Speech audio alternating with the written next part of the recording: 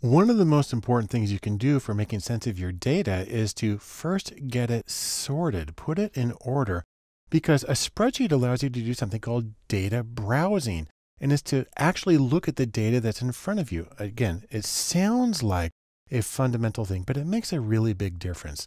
Fortunately, this is really easy to do in Google Sheets, and you need to be aware this works a little differently than it does in Microsoft Excel. Because when there are gaps in Excel, sometimes things don't sort the way you expect, and you can actually terminally mess up the data. But in Google Sheets, it's really easy. Now, what I have is a small data set here with an ID number. Then I have a random number. Then I got descending and letters and categories and so on. Here's all you have to do to sort. Come here to the top, and this little, see, watch how this little arrow shows up. You click on that. And then you can sort A to Z, which means ascending, or Z to A, which is descending. You can actually randomize it too. So now I've sorted it descending based on this random number. If you want to sort it by more than one category, what you need to do is to sort it by the last one until the big one.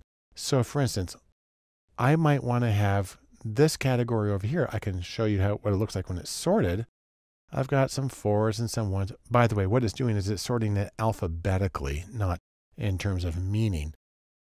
But let's say I wanted to have these numbers sorted within these categories, the scores. So what I have to do is I have to start with the last one.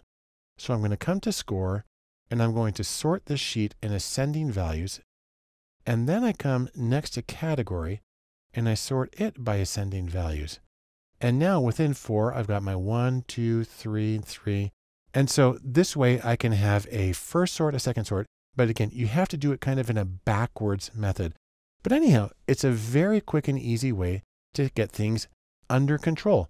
Also, one of the reasons I mentioned earlier is that it's really important to have an ID row, a column that gives an ID number, is because it makes it possible to get back your original order. I'm just going to sort this ascending. And I'm right back to where I was to begin with.